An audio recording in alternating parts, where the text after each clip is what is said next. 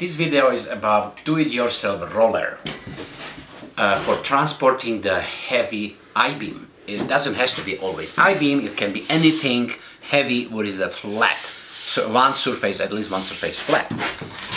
I start with the big wood block, what I went to store and purchase leftovers, and I selected this high enough for reason when the product is finally done, you can put jack, automotive jack here under the beam what is on the rollers and lift it and reposition these rollers as you go, as you're moving the roller.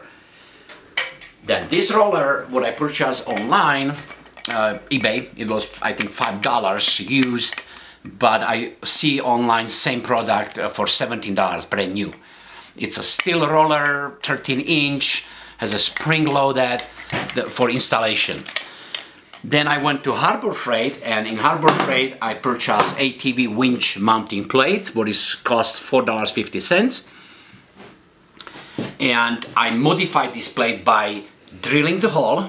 You have to drill a hole that this shaft of the roller will fit in.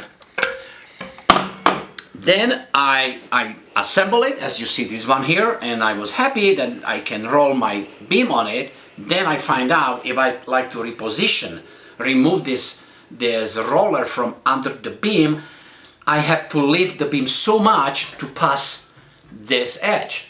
I said, oh, that's not a good idea, it's useless this. Then I went to shop and I cut to shorter it. It's the same plate, I just cut it, and now it's much better because when the roller is inside, I'll show you.